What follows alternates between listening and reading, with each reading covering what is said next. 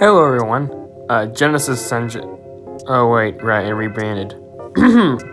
P40 here. It's been a while since the last Engines of Metrolink episode, but on this edition, we're going to be discussing a rather awkward locomotive class. Today, I'll be discussing the Motive Power Incorporated MP36PH-3C. This is one of currently two active locomotive classes on Metrolink's roster, so expect this episode to be shorter. However, I think in order to discuss the MP36PH-3C, we need to trace back to the origins of the MP Express series.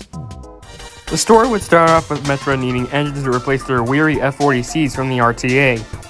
But since the AMD F59PHI was taken off the market in 2001, Metro was really in a pickle. That's when a different locomotive builder came up to them. Motive Power Incorporated, formerly Morrison Knudsen, proposed one engine that would use an entirely new design, compared to rebuilding older engines before. That would soon lead up to what would become the MP36PH-3S.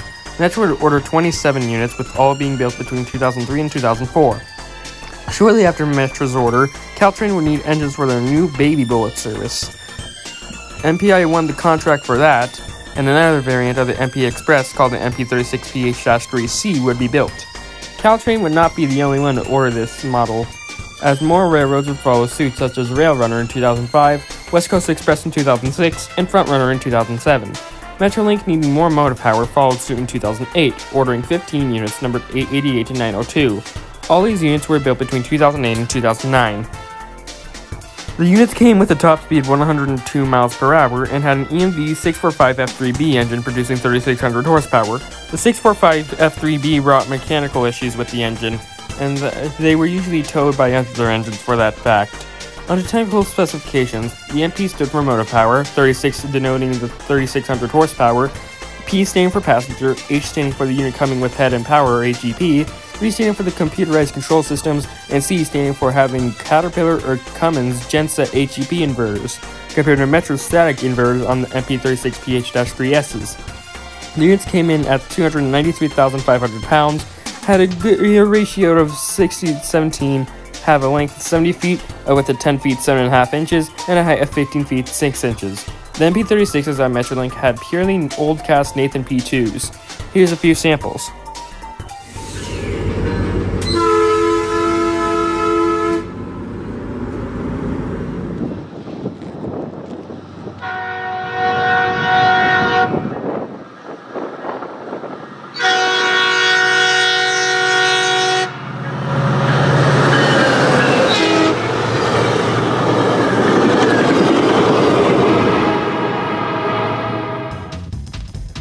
With the units working around with faulty engines, you'd expect a breakdown here and there.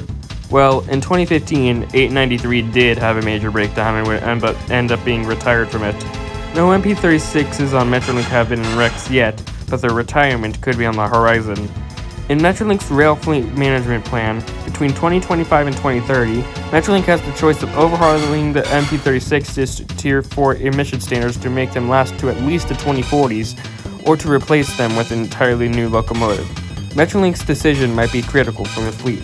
Will they revamp engines that cost 616 delays between 2017 and 2021? Or will they look for a more reliable engine that doesn't use the same engine as an SD50?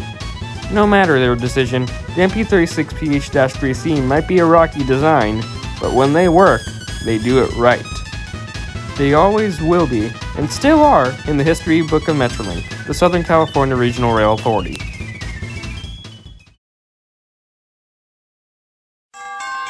Thanks for watching.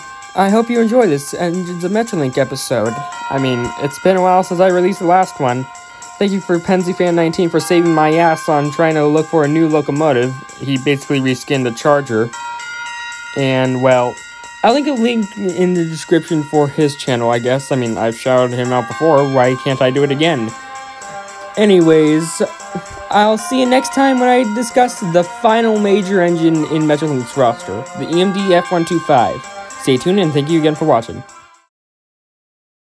There, are you Metrolink foamers happy now?